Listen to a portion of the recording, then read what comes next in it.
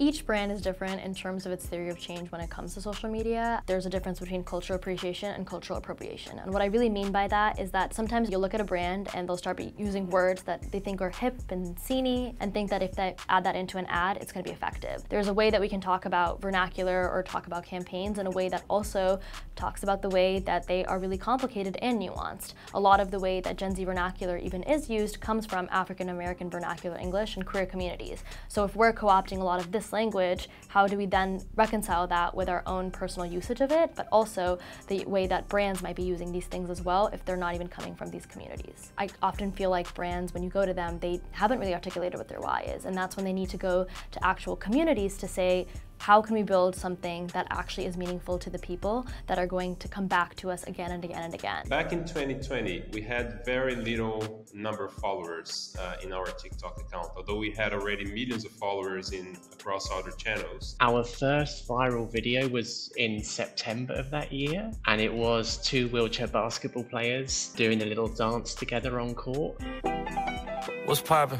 Don't mind me, just watch it. It was the short form content on TikTok where we realized we were able to showcase Paralympic sports to many people outside of our athlete and our community bubble. I think it has to do with the time that Richard was also spending on the platform, trying to understand what would work well, what didn't. It just went all really fast, and our numbers started to grow very, very quickly after that. So if you go on the Paralympics TikTok account, you'll see a lot of content repository that comes from the actual event itself. So you're getting to see real pictures and real videos that you would get to see if you're actually watching the event. We realized the best thing that we can do is to showcase footage from the Paralympics, and we decided to invest on that, and it paid off. Paralympics basketball events or even some of the track and field events are showcasing moments where it's not necessarily picture perfect, but instead something that is still humorized or universal emotion or truth that you can lean into. And I think moments like that actually make it feel like this is something that's relatable across the board. I think it gives more people be exposed to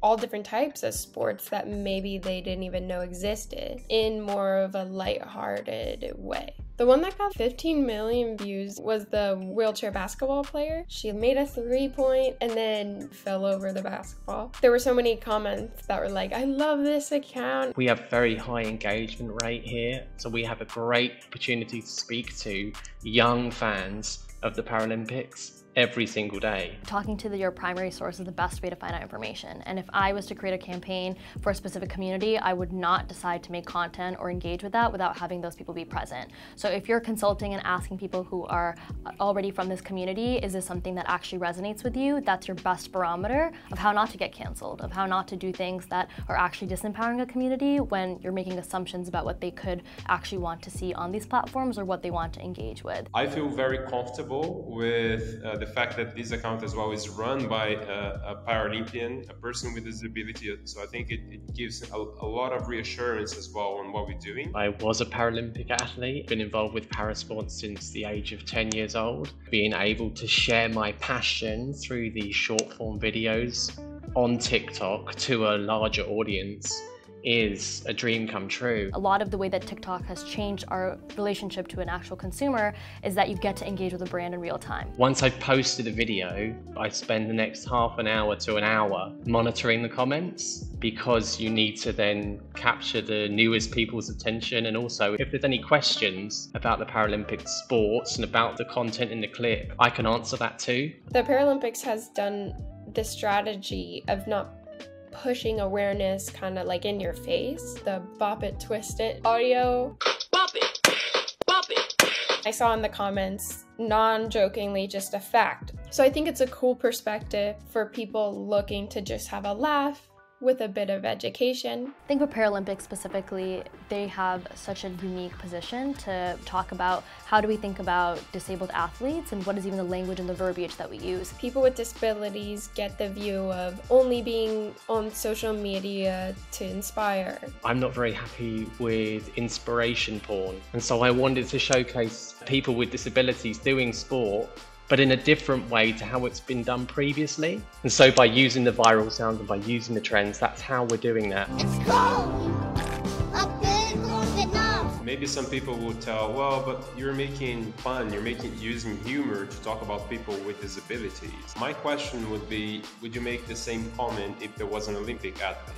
There shouldn't be a difference in the way that we treat athletes, being Olympians, able-bodied, or athletes with disabilities. Sometimes I post things that are comedy driven, and I welcome in comments that also make fun of me or something funny about the video. And I think there's a time and place to really harness that comedy energy, because I feel like there can be such a negative, more serious context around people with disabilities. We also knew how to trust the team, how to trust people who are in the platform. Do you want to be remembered and you want your content to stand out on an app which is already very lively and in your face? This notion of brand risk is actually different than this idea of brand soul. That if we're gonna go on these platforms and tell stories, do marketing efforts, make campaigns, at the end of the day, there's some universal truths that everyone finds meaningful. Oftentimes,